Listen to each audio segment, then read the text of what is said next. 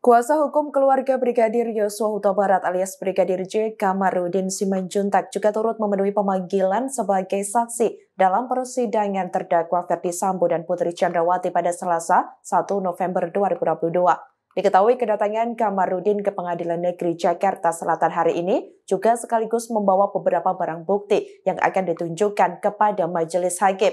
Barang bukti tersebut berupa sandal dengan bercak darah yang diduga terakhir digunakan Brigadir J sebelum penembakan.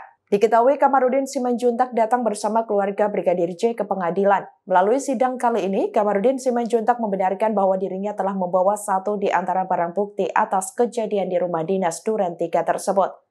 Dijelaskan olehnya, selama ini tim penyidik dinilai tidak kooperatif, terlebih saat ditanya sejumlah barang pribadi almarhum Brigadir J termasuk sandal tersebut.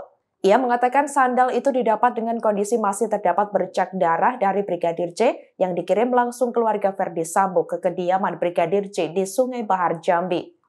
Akan tetapi, Kamaruddin menegaskan bahwa sandal dengan bercak darah tersebut tidak pernah diamankan pihak kepolisian sebagai barang bukti.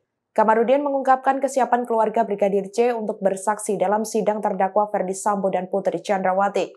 Kamaruddin juga mengungkap harapan keluarga kliennya itu dalam kasus pembunuhan berencana ini. Keluarga Brigadir J berharap para pelaku benar-benar bertobat dan sadar atas perbuatannya.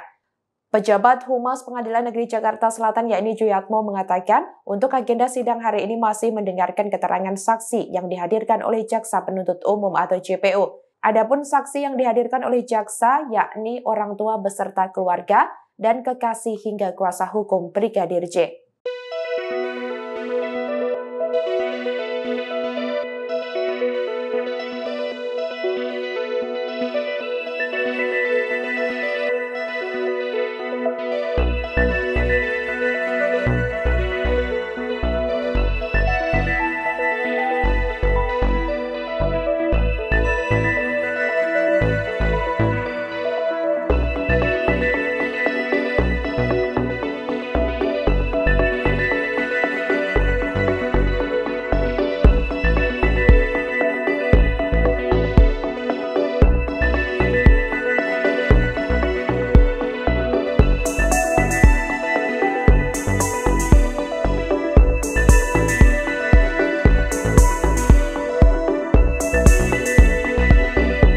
Demikian informasi kali ini, nantikan informasi terbaru lainnya hanya di channel YouTube Tribun Solo Official.